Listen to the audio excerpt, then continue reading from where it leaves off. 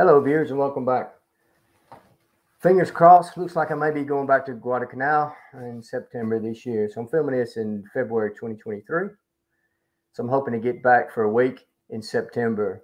There, I plan to do some on-the-ground filming, especially covering this 2nd Marine Raiders long patrol, the 30-day patrol they conducted. So I did some preliminary research there a couple of years ago, especially with a place called Asamana, which is a good battle they fought in. I'm not going to walk the whole 30-mile trek. I wish I could, but I don't have the time and probably the fitness as I used to. But I'm going to cover the main sections of it. So, yeah, that and a number of other items on my agenda when I get back. So I'll keep you guys updated. So what I'm going to share with you today, when I was on Guadalcanal, I made a number of research videos. And generally I made them so I could go back and view them and try to narrow down the spots and places and verify things. So this one I made, and I was looking at it the other day, and I thought I'd share it with you. It basically concerned the Japanese pocket during the Battle of Henderson Field. Now, as some of you guys know, if you watched some of my videos, and I think heard me on a few podcasts and talking about it, the Japanese in the largest assault on the island, they hit this line, this southern line held by the Marines and U.S. Army, well, basically with the division, the 2nd Sendai Division. Their plan was to go on both sides of the Lunga River and up and over Bloody Ridge to replicate that September attack. But due to the terrain and the communication and a number of other factors, they were pushed to the right, which is the east side. They end up attacking in the thick jungle at the base of Bloody Ridge, eastern slope, and the Coffin Corner area.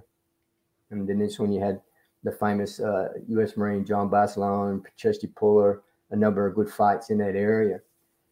But the Japanese, under the 29th Regiment, one of their best regiments, by the way, hopefully I don't butcher this guy's name. He's the regimental commander, Colonel Furumiya. Hopefully I say that right. So he was the colonel and the regimental commander of 29th. So himself and his color guard, carrying the regimental colors, made a penetration through the line. And this penetration, depends on which vet and which accounts you speak to in the official records, was about 150 yards wide and about 100 yards deep. They overran a couple of Marine machine gun posts, bunker positions, and they dug in. So this was on the 24th and the 25th. So early morning or late night, early morning, 24th and 25th, during their first assault. So throughout that next morning, the Marines did a number of counterattacks and basically wiped out the pocket.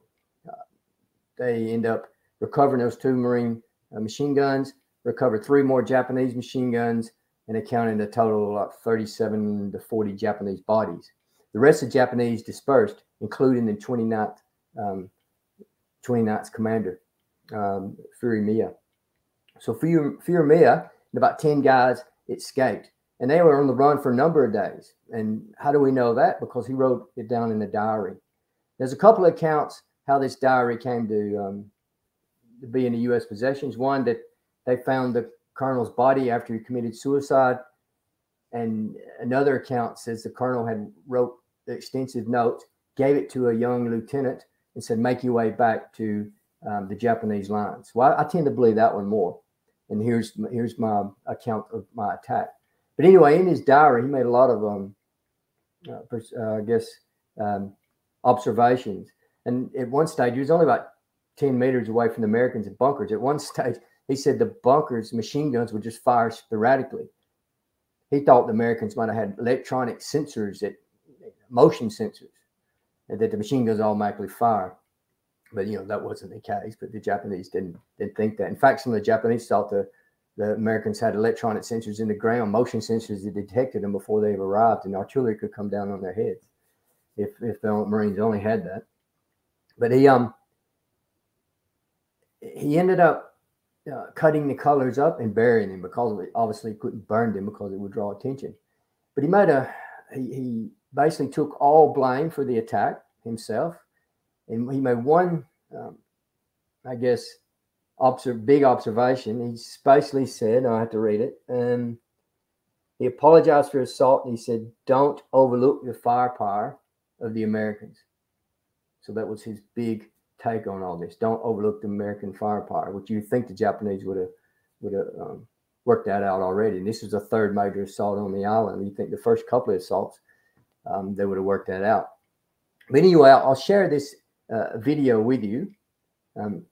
I don't know if I can't say 100% this is the exact spot, but you'll see in the video there's a number of evidence, pieces of evidence, which I worked out in my head. It was. I'll stop the video at certain times, and maybe I'll do some comments. And I actually filmed this, and I say at the very beginning, you'll hear in October, which is around the same time frame the actual battle took place. It's Saturday, 27th of October, 2018, 8:43. Basically looking southward. I'm in a small knoll on the eastern spur, Bloody Ridge. From the evidence I've gathered so far in the location this little knoll is, I think it might be the site of a Japanese penetration, or possibly a Japanese holdout. It was reported in the October battle that on the first night in 1-7 lines, there was some Japanese who was getting through the lines. In fact, when Basilone, who won the Medal of Honor, basically stated that when he left his bunker, he had to fight through the Japanese lines, which were actually behind him at the time, to get back to an ammunition point. Now, you're looking at the reverse slope. I'll walk up to the actual knoll itself. I'm starting to see, once the natives are starting to clear the vegetation here, you'll see a small bunker in front of us. The bunker hole would have been one of the rear bunkers.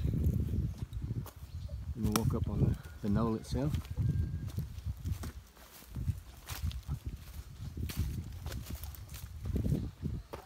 Top of the knoll.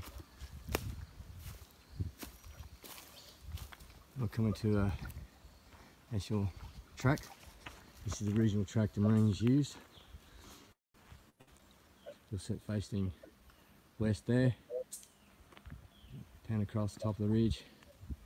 You'll see it facing east. The spur directly in front, about 12 o'clock, is the last spur before it goes down the slope into the jungle of the eastern ridge. Now, that top spur was the site of some fighting. Found a lot of empty cartridges in there, and when you actually go down the slope, the jungle flat at the bottom, within probably 100 yards, is the Basilone positions. Those machine guns are at. Now on the forward slope here, thick jungle growth, but if I was to walk in the jungle, you'd see every about 10, 15 yards of Marine machine gun bunkers and foxholes. And that would have been the front line. In fact, it was the front from September 1942 all the way to January 1943.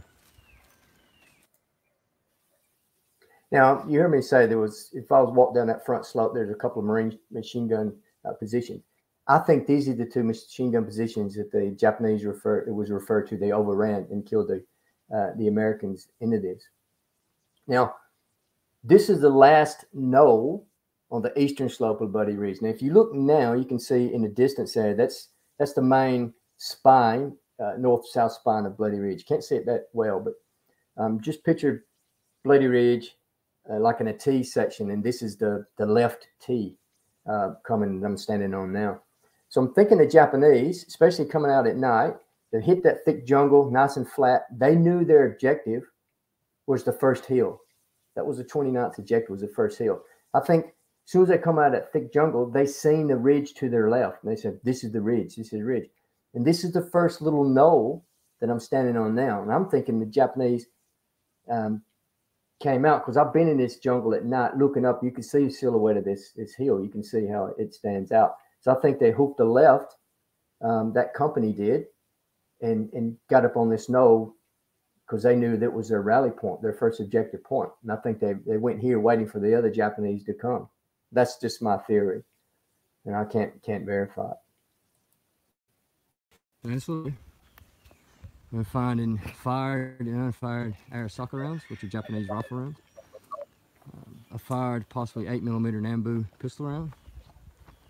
Japanese hand grenade fragments.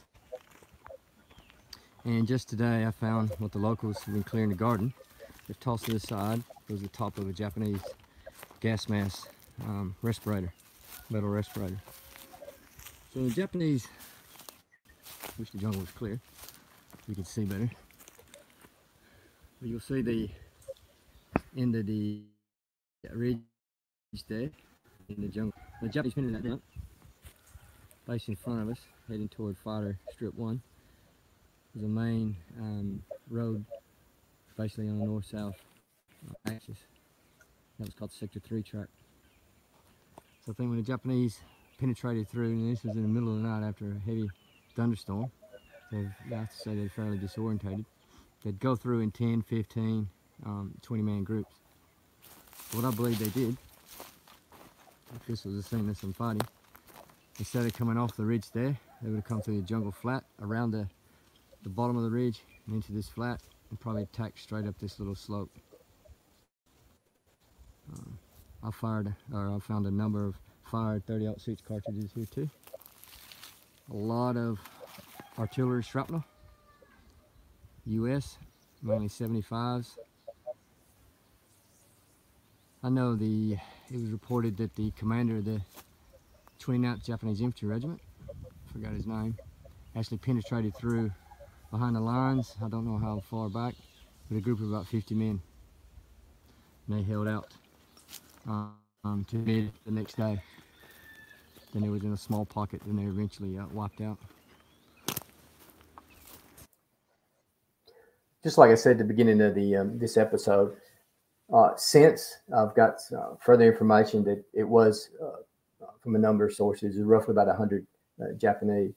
So I don't know if the colonel was actually with this small group. Reported he was, and he ended up breaking away. And while I've stilled this, you can see that nice flat area there. This area here only was in 2018, actually opened up for the first time since 1943. This whole area was just full of bunkers and bunker holes. So this is all reverse slope here, and you've seen some other videos. I think there was one finding bunkers on Edson's Ridge or Bloody Ridge. I go in a lot of detail. You'll see one of my friends, probably can't see him, he's in the middle there. This is his garden. It's his little crop he's digging away. The back slope, or the downward slope, that's full of foxholes. Locals about to clear it. I believe this whole slope was clear during the time. This is the largest flat area in the whole reverse slope, so I think this might have been a site of a lot of activity. First aid posts, supply points, possibly a lot of command posts. I know during the battle it was reported Fuller had a field phone on the reverse slope. So possibly he could be right here.